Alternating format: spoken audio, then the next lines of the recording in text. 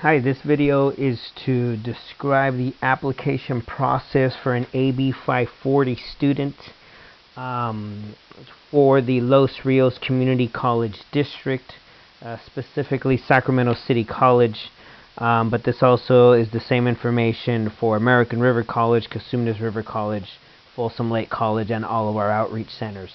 So this application is for a student who's considered AB540, which stands for Assembly Bill 540, a law that passed in California in the year 2001 that allows students, young people, undocumented young people who were brought to this country before the age of 18. There are quite a few thousand students that are in California that fit this profile. The Constitution of California guarantees their education up to the 12th grade level, but nothing beyond. The law in 2001 allows us to offer this opportunity of higher education to these youth as well. AB 540 students must meet certain criteria. They must have graduated from a California high school and also have attended any California high school for a minimum of 3 years. This could include a student who showed up during their sophomore year but completed sophomore, junior, senior years, say at 2 different high schools in Sacramento, and graduated. That student would qualify for AB 540. If the student has only been in high school, say 1 year, and graduated, then unfortunately that student does not qualify for AB 540 and would be charged non-resident tuition if attending any public community college or high school in California. So without further ado, let's just assume this student, and I'm going to name her Stephanie. Stephanie Wilson is an AB 540 student. She has no valid Social Security number. So let's get started. In order for her to apply, she would go to our website, www.scc.losrios.edu. Immediately click on application, online application. After reading all of this, she would click on begin the Los Rios Community College application. Again, this application system is for the Los Rios colleges. That includes the 4 colleges listed here. Most colleges are accepting applications online now, and the process would be very similar. You would be a new user, so new users click here, and let's just start filling it out. Stephanie, and last name is Wilson. Date of birth, this is all hypothetical, so this student does not exist. Let's just say she was born in April 4th of 1994. For now, I'm skipping email. You can skip it if you wish and add it later once you learn how to use our e-services system. Again, hypothetical address as well doesn't exist. 5842, we'll say Allen Way, Sacramento.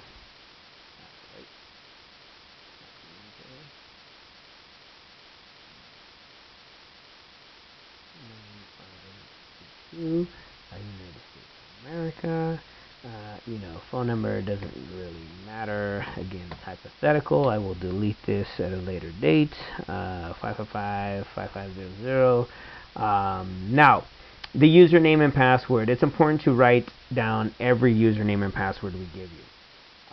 So here, you can make something up. Yes,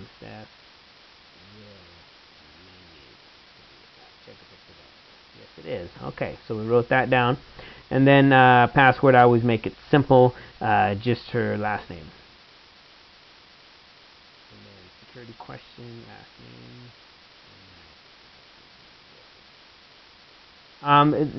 name. You will only use this specific username and password if you have to log out of this system to log back in and complete the application. But the application is fairly simple. It only takes 15 to 20 minutes to complete. So you really won't use this again anytime soon.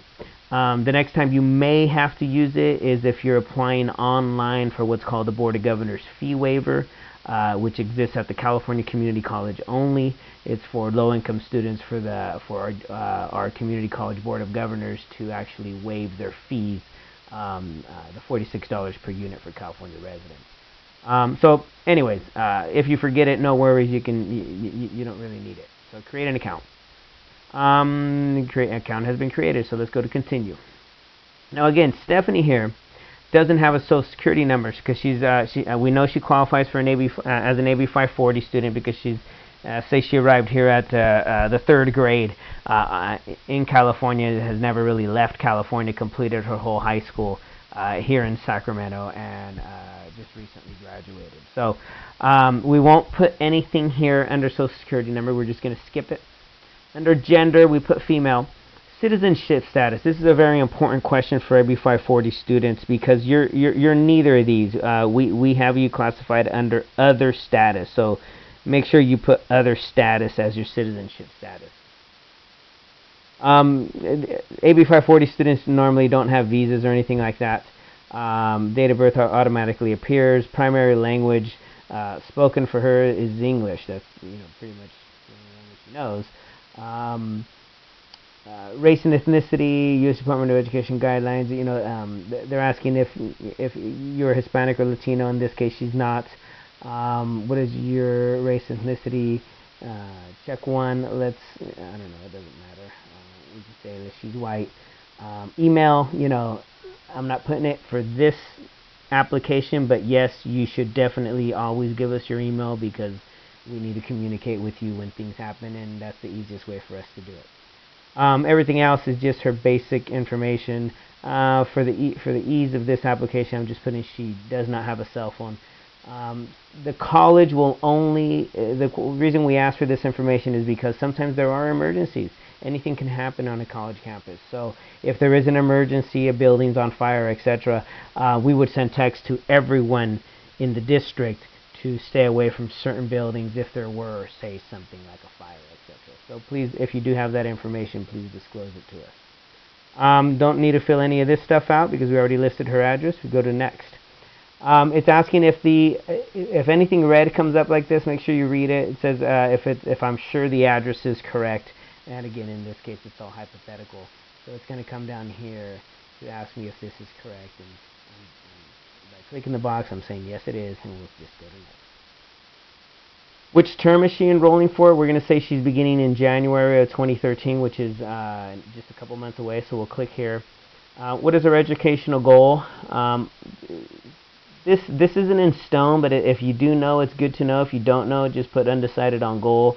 But in her case, she does want to transfer to the university system after she receives an associate's degree from Sacramento City College and continue on with her bachelor's degree.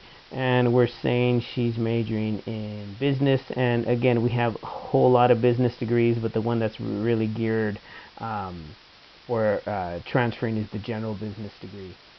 So we'll say finish. You can change your major at any time. Most 18-year-olds really, in my personal opinion, don't really know yet what they truly want to study. So again, no worries if you don't really know what you want to put here, but take a good educated guess. Will you be in K-12 while in Los Rios? This is a very important question. In her case, no. She will be graduating before she shows up to us, so she will not be in K-12. Some students are juniors and seniors, and they're very advanced in their education. So we do allow some students of that caliber to attend while they're juniors and seniors. This question is really for them. In her case, no, she will be done with high school, and she's new, never before in college units. We go to next. You plan to live in California while taking college courses? Yes.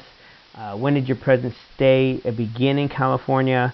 Again, she was brought to this country probably in 1998, so again, this is all hypothetical again. We'll list something like that.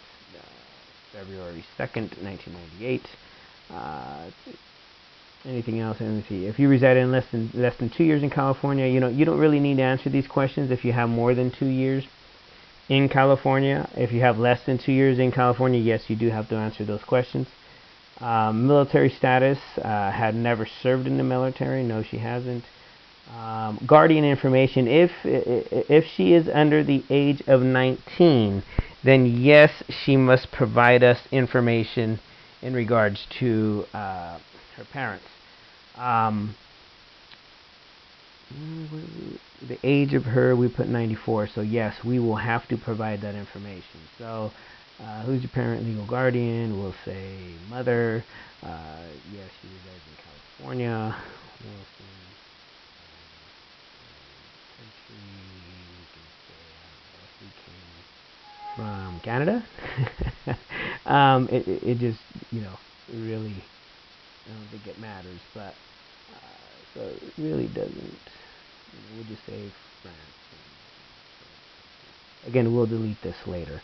And again, another hypothetical date for this case, but if this was a true student, please place the actual date of when your guardian's present stay in California began. We use all of this information to determine how much to charge students, either residency or non-resident fees. 0301 of 1998. Still some errors, so we got to make sure we it erased it for some reason, but let's just redo it.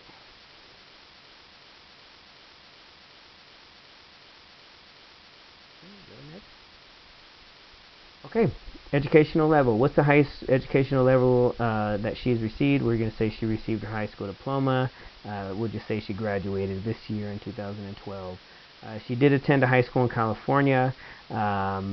If your high school is local, then you could probably find it here in alphabetical. If your high school is somewhere else in California or is not listed, then you have a couple options here. In Stephanie's case, we're just going to put other California high school. She graduated in June of 2012. Her GPA, she was a fairly good student, 3.5 or above. No high school, no college information. Okay, I did not attend college. Hit next. This asks questions about her income and her family size. Since she does live at home, etc. Household income. So it's asking for a household, so that includes, say her family that she lives with. So we would say somewhere around there. Again, hypothetical. How many individuals in your household? Some brothers and sisters, etc. Parents. What are your expected hours of employment? She's not working right now, but she is wanting to, so she's actively seeking. She's not enrolled in adult school. She's not receiving Workforce Investment Act program. She's not enrolling in less than 6 units. She's not enrolled in another college. Yeah, she has a long-term objective. She's not receiving TNF or CalWorks, no SSI, no general assistance. She's not a single parent. She's not a displaced homemaker. Highest education level of your parents. We'll say high school for both.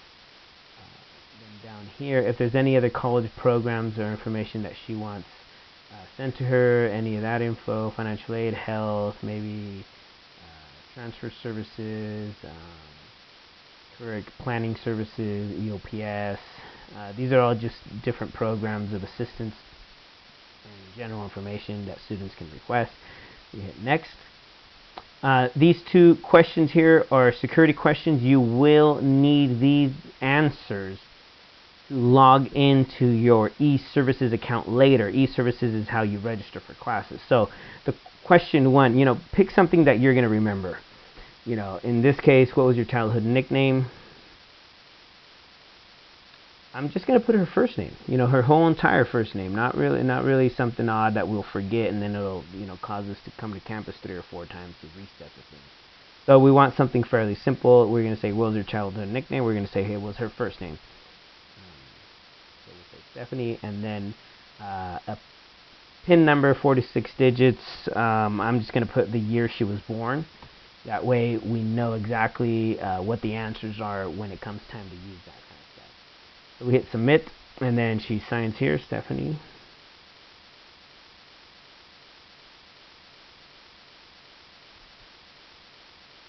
And submit.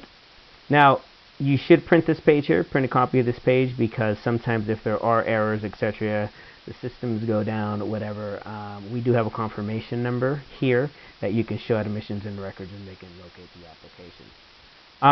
That's basically the application. Once you submit it and you print this form, put it in a safe place or in a binder and carry it with you whenever you come to campus, just in case you need it. Same with any username or password or security question answers that you set up, because you never know when we're going to ask for them. So other than that, you hit log off, hit OK, and then you can close the browser. After about 20 to 30 minutes, your student ID number would be generated. Now, Stephanie's an AB540 student, so the process is a little different for her to request her student ID number. Since she did not list a social security number on her application, she cannot pull it up electronically. She cannot pull up her student ID number electronically. She will have to physically show up to the admissions and records office with the printout of her confirmation number, and she should tell the admissions office that she needs to get her student ID number because she's an AB540 student, and the admissions offices know what to do. They'll do something on the computer, and then be able to hand her her student ID number about 20 minutes after she requests it. So again, the process is slightly different for AB540 students. As soon as you do not put a social security number on that application, you do have to show up in person to request that student ID number. Make sure you bring like a photo ID, and it really doesn't matter what kind of photo ID it is. It could be your high school ID, could be even a gym ID, because we know 17, 18-year-olds they have a tough time of acquiring a valid ID. Some students might have what's called a matricula. Other students might have a passport from a foreign country. It doesn't really matter as long as it's a photo and they can tell that's you. The admissions office will need some form of photo ID. So other than that, this is the video for the AB540 student application process. If you have any questions, feel free to contact us through the website, or contact your admissions and records office of the school you will be attending. Thank you.